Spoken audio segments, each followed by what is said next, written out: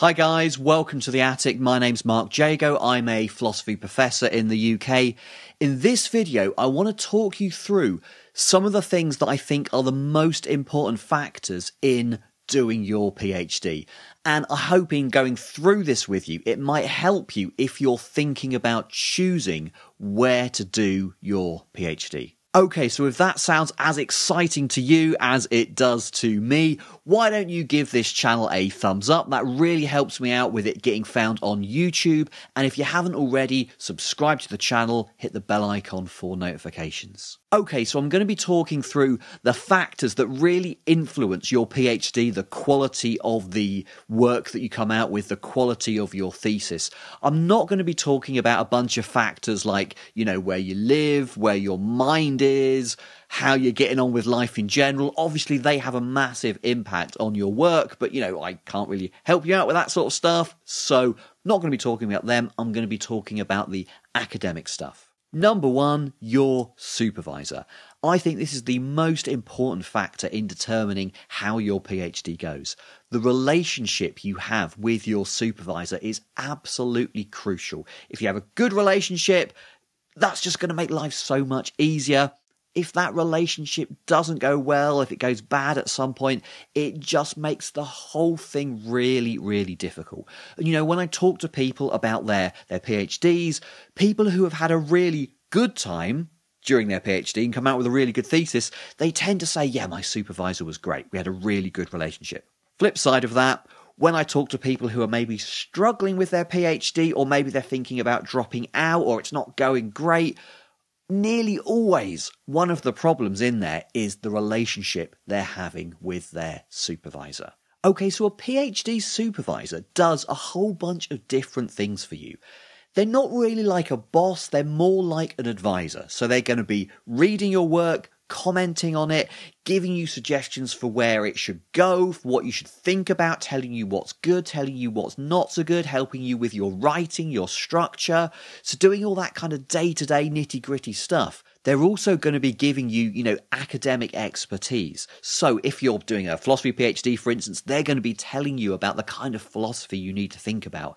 So having somebody who is an expert in that area is really, really important, right? So I've supervised lots of different undergrad projects. I can supervise on a wide range of areas there, but when it comes to PhD, really, I would want to supervise on stuff that is stuff that I'm actually writing on, stuff that I'm a real expert in, so that I can guide my students kind of in the right direction. So I'm not just kind of saying, oh yeah, that's a good argument. Yeah, you can say that. I'm thinking, have you thought about this? Have you thought about that? This article has just come out like a couple of months ago. Maybe you should think about that sort of stuff. So having that kind of real expert advice is important. Supervisor is also important for you when you come to finish your PhD and you're looking for a job. Your supervisor is going to be writing you a reference. So in a way, the more well-known and famous your supervisor is, that might help your reference hold a little bit more weight. Okay, so if you get a reference written by somebody and the people who are reading it, they've never heard of this person, well, they think, yeah, maybe they're saying this is a good candidate. If they're getting a reference written by, a really famous philosopher and it says this person is amazing, they might be thinking, oh yeah, maybe this person really is amazing. Maybe they get the job. The reason that this makes your decision in who's going to supervise you tricky is the ideal supervisor is somebody who is an expert in the field, who is really well known and also has loads of time for you. And those three things kind of pull apart, right? Because the more famous they are, they're going to have loads of different projects on. And the more expert they are in the field, they're going to have lots of different projects on, lots of different students who want to study with them. That might mean they have less time for you day to day. Okay, so in finding the perfect supervisor, it's not just about going to work with this really famous person. You want to talk with them before you commit to a PhD to kind of find out, are you going to get on with them? What is that relationship going to be like? How much time are they going to have for you? You want to ask those questions before you dive in. Number two, cohort. The people who are doing a PhD in the same subject at the same time as you. This is really, really important factor, and I think people undervalue it. A lot of people think, oh, a PhD, that's me working on my own, with a supervisor, so what those other people are doing and whether there's any people there or not doesn't really matter. But it does matter. It makes a huge difference. So even though during your PhD you're not going to classes with all the other students, you're not kind of working with them in the same way, you still get a lot from that PhD cohort. And if they're really good at what they do, they kind of lift you up. They lift up the quality of your own work.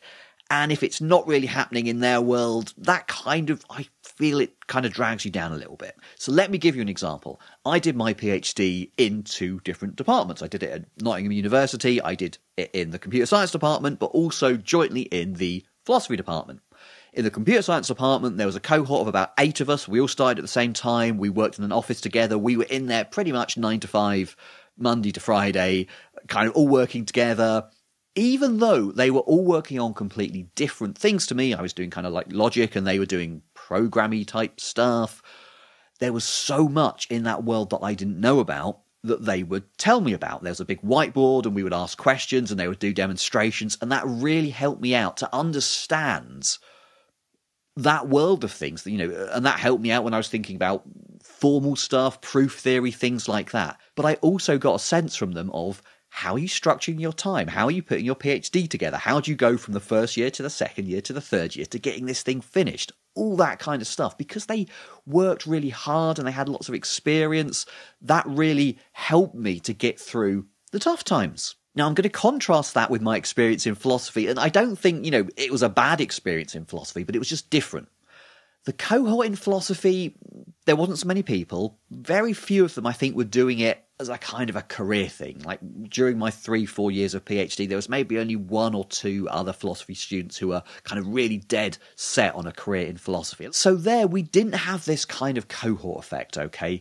There was no real sense of, here's a person to go and talk to explain my ideas to, for them to explain their ideas to me, and together we'll lift each other up. That didn't really happen on the philosophy side for me.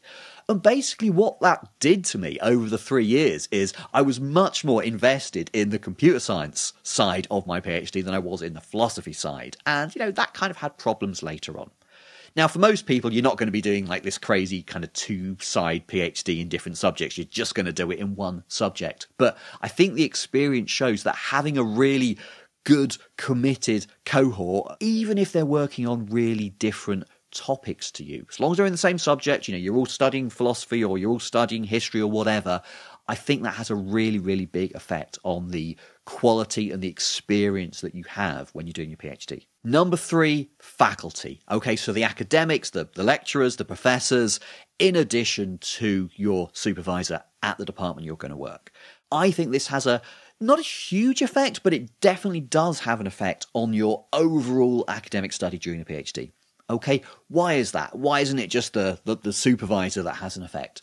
Well, you're going to be working alongside this faculty, these professors, right? You're going to be seeing their talks, they're going to be seeing your talks and commenting on them. You're going to be reading their work, perhaps. You're going to go to department events with them. So the way they go about their academic work, that is going to kind of impact on your sense of what academic life is like. So if you go and study at a department that has loads and loads of really kind of research-intensive projects going on with loads of things happening, loads of events, that is going to impact on the way that you understand your own academic work. Okay, that's a positive thing.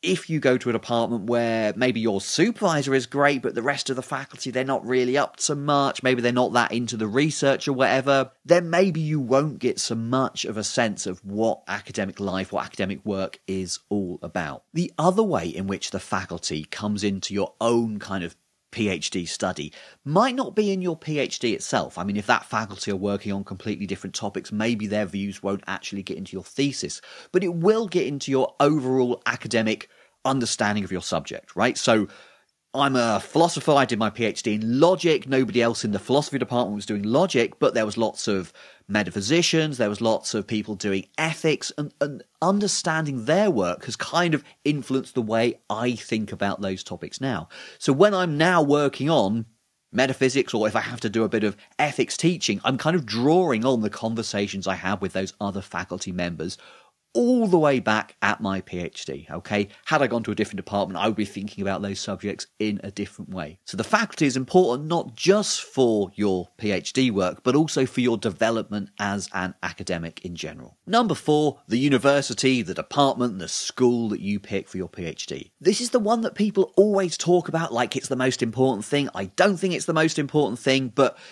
people go on about this all the time. Where did you do your PhD? Oh, wow, you did it at Oxford. That's fantastic. Where did you do your PhD? I did it at Nottingham. Where's that? That's what people always ask you. And I just don't think it's that important. It is important in the sense that you've got to pick the department that's going to have the right supervisor for you. It's important in the sense that if you go to a well-thought of, well-ranked department, if you go to Oxford, you're going to have a really good cohort and you're going to have a really good other faculty there. If you go to a really tiny department, maybe there won't be much of a cohort, maybe there won't be much of another faculty for you to pick ideas up from. But beyond the factors that I've already talked about, your supervisor, the cohort, the faculty, I don't think the school really matters all that much. There are a few aspects in which it is important. So one of them is funding, okay? As a PhD student, you might want to be going to conferences, summer schools, things like that. Do they have funding for PhD students to enable you to travel to those things? In other words, are they going to pay for you to go on those things, or are you going to have to do it out of your own pocket? They might have a placement officer who gives you advice on applying for jobs at the end of it, gives you a mock interview, that kind of thing. That's, it's a minor thing, but when it comes to it, it is important. Okay, and there's also the kind of reputation that your department has. Is it Oxford? Ooh, is it Nottingham? Ooh, where's that? That shouldn't matter, but it does matter when you apply for jobs, when you go and do things. If you come from a really highly thought of department, maybe that really does help you out in getting a job. So if you're taking the career option seriously, you're doing a PhD to have an academic job, I really would recommend, other things being equal, choosing the higher ranked place over the lower ranked place for the point of view of getting a job. Doesn't mean you're going to have a better experience there, you might even have a worse experience there, but other things being equal, the higher ranked department might well help you out, give you a bit of a leg up in getting a job later on. Okay, so there are 4 factors that I think are important in influencing your PhD work. So I think you should think about those 4 things in choosing where you're going to do your PhD. Supervisor is the most important one. I really encourage you to talk to a potential supervisor before you jump in to kind of see if that's going to be right for you. The other factors, cohort, well, you don't know what that's going to be like in advance. If you choose a high-ranked, research-intensive university, you're pretty sure it's going to have a good cohort. What you could do, if you want to, is go along to an event at that department. So most departments are going to have research seminars. Sometimes they're going to have a postgrad research seminar. We do at Nottingham once a week, right? All the postgrads get together and read a paper and talk about it. You could go along to one of those to get an idea of what the research culture is like there. If you're going to be committing to 3 or 4 years of study at one department, it's a really good idea to go there first and actually see what PhD life is like in action. Okay guys, so I hope you found that helpful. Thanks so much for listening this far. If you've enjoyed the video, give it a thumbs up. That really helps me out. And if you haven't already, subscribe to the channel. I'm going to be doing a few more videos on PhD advice coming up in the future, so stick around for those. Thanks again for watching, and I'll see you back here soon.